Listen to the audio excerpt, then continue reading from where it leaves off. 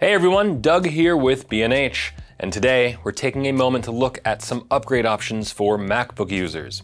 Now, ever since Apple revamped the MacBook and MacBook Pro lines with their M1 and even more recently M2 processors, the question of whether it's time to upgrade your existing MacBook has come to the forefront in a very big way.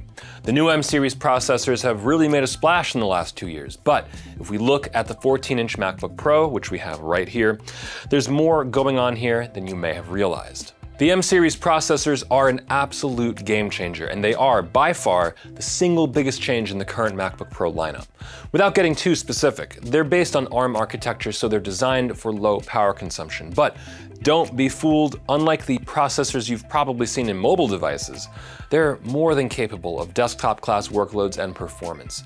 The M1 Pro we have in this 14-inch MacBook Pro is capable of 4K video editing, photo editing, retouching, music production, and thanks to that incredible mini LED screen here, which we'll get to in a bit, there's even the possibility of some color grading work. What's even more impressive though is that due to its low power use, it runs cooler and lasts a lot longer than you typically see in a processor of this class. Apple claims up to 17 hours of video playback and up to 11 hours of web browsing over Wi-Fi, which is ample time to get you through the day before you need to charge. Compare that to the previous Intel version back in 2019, which claimed only 10 hours of video playback, and the difference in efficiency is staggering. Now, if you look at the actual hardware specs of the M1 Pro, it's more than just a powerful, power-sipping processor.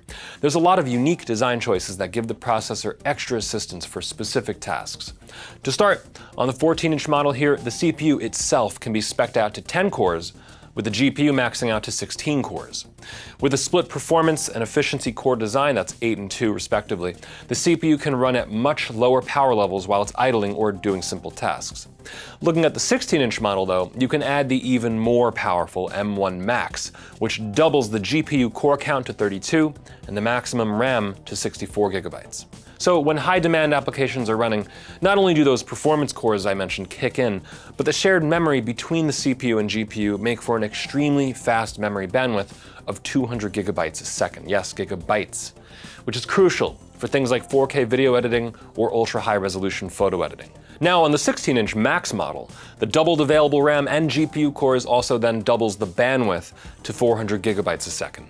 Next up, developers, especially those in the field of machine learning, will get the most out of this feature. Taking inspiration from the iPhone and iPad, the M1 series also features a neural engine, which helps accelerate machine learning tasks.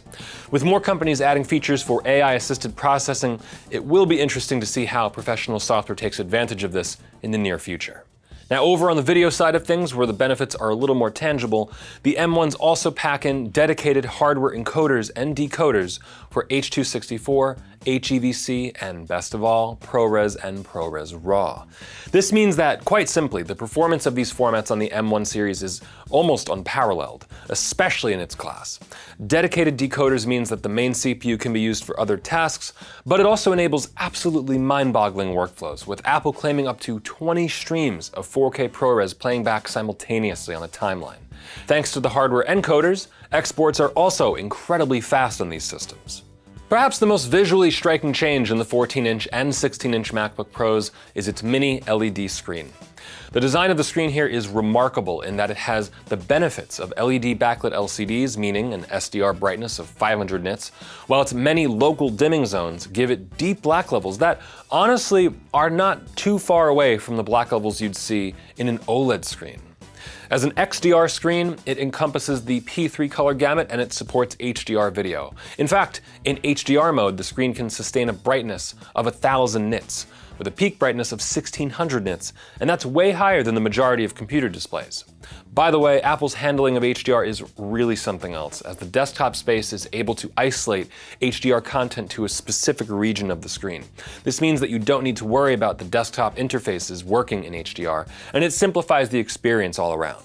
On the 14-inch model we've got here, the XDR screen has a resolution of 3024 by 1964, while its 16-inch sibling sits at 3456 by 2234. The result is a razor-sharp, crystal-clear image on either model.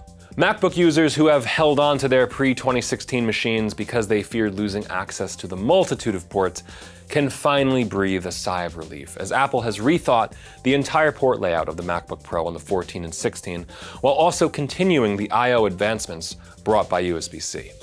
Instead of relying solely on USB-C though, as Apple had done on previous models, the 2021 14-inch and 16-inch models bring back dedicated ports for HDMI, MagSafe 3, and, believe it or not, a 3.5mm headphone jack.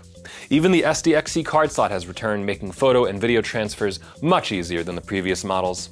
Now, as for the 3 USB-C ports that are still here, they're actually all Thunderbolt 4 capable and can each operate on the Thunderbolt 4 or USB 4 protocols, along with DisplayPort functionality and even charging.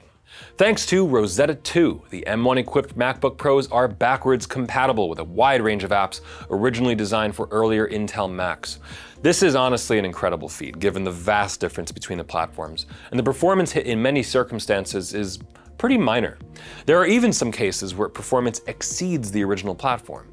2 years in, however, most professional software now has native M1 optimized versions, and the resulting performance of software such as Final Cut Pro 10 and DaVinci Resolve Studio is almost hard to believe.